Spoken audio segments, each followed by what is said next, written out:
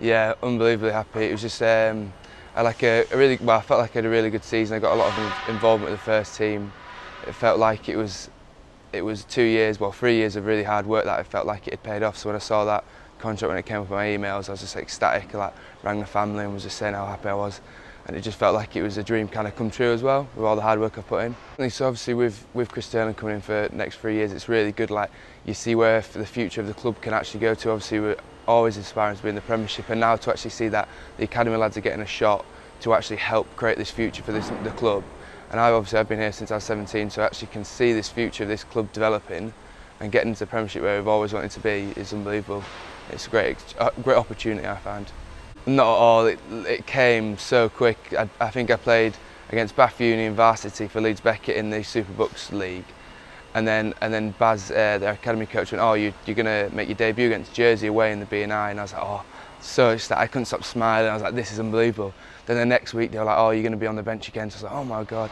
Then the next week you're like, so I'd never been happier. It was so unexpected, but I felt like I'd worked hard enough, so I felt like I was ready for it. I just trying to build myself into it, but it was unexpected, but it was really good. I think there's more of a feeling that if you put the hard work in now, you show what you can do, you're going to get the opportunity, where I think that's such a big driving factor. So it's a massive driving factor for me, where if I know I'm put the energy in and I develop all these skills that I need to, I'm going to get the opportunity to actually show what I can do on that first team stage. I went to Beverley Grammar School and then went to do a BTEC in sport at Bishop Burton.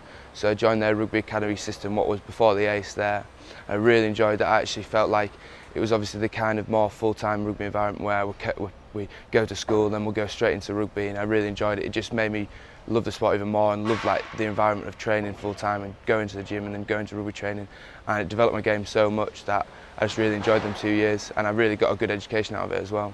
I did 3 years at Leeds Beckett, so in the first year I was predominantly on the bench, unfortunately, for the Leeds Beckett side, but I really got some good insight and learnt a lot of stuff. And then second year I played a lot of game time with them, and it really helped me just get that game time and get back. So that was a tough year of getting a lot of game time and then trying to educate myself and go to my lectures and stuff.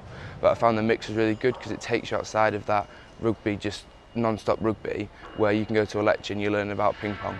So it was really good. And then third year, obviously put quite a lot of strain on me in regards to getting a lot of first team stuff and then getting that involvement with first team and then having to do my dissertation, etc.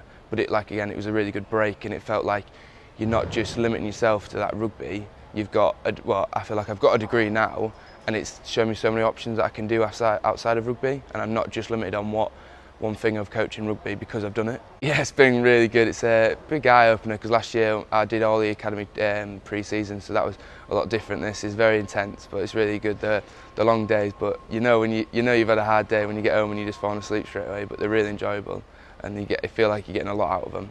I just want to help the club, so help the team as well, and just get as much minutes in game time as I can, and want to play well and help us regress where we want to be and get us to the top four and push for promotion this year and show what a club we should be doing.